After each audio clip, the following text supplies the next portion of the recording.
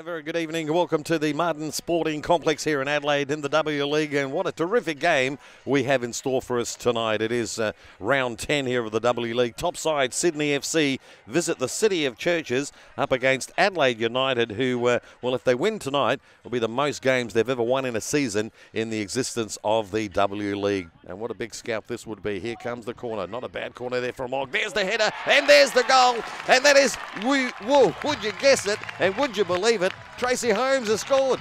Dylan Holmes even. I beg your pardon, Dylan Holmes. What a wonderful header and a wonderful ball. Wow. I'd only just written down in my notes today that Adelaide United really struggling from set pieces this season, really struggling to find the back of the net. Might even be the first corner they've scored, I think, this season. It was a lovely ball driven into the back post, and it was Marushka Waldis. Well, we got it wrong, didn't we? It was actually Marushka Waldis who scored that goal. Well, she's a dangerous player.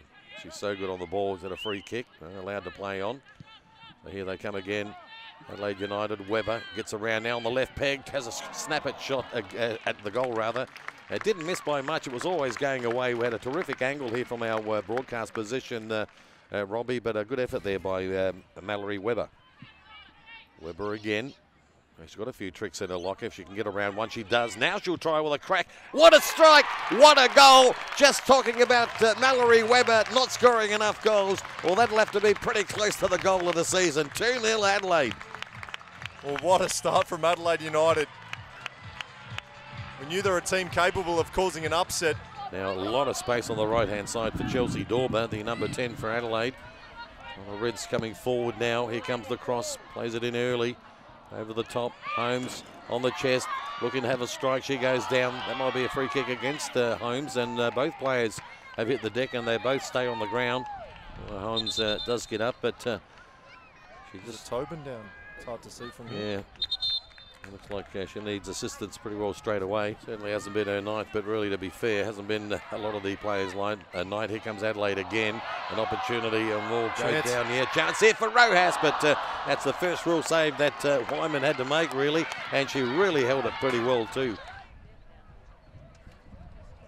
Teresa Polis now to get the ball in, floats it in over the top, dangerous for Adelaide.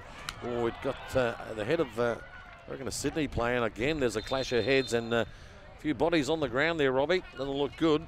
Yeah, really brave from all players there, putting their bodies on the line. Rojas just skipped away. Dorber's in here. Fantastic ball there to Dorber. Chelsea Dorber, the keeper coming out off her line. Dorber has got an open goal. She's going to try. In fact, she passes to Rojas. Rojas for Adelaide to put it away and just misses the far post. Wow. That was beautifully played by Adelaide, and all it needed was that ball to hit the back of the net for Maria Rojas. Hog again with another corner, swings it away from goal. Home fans cheering, the ball comes in, hits the crossbar there. I reckon it was from the goal scorer from the first half, and the ball's gone back over the bar. I reckon that was Marushka Waldis who hit the post, or the crossbar rather, so another great chance for Adelaide United.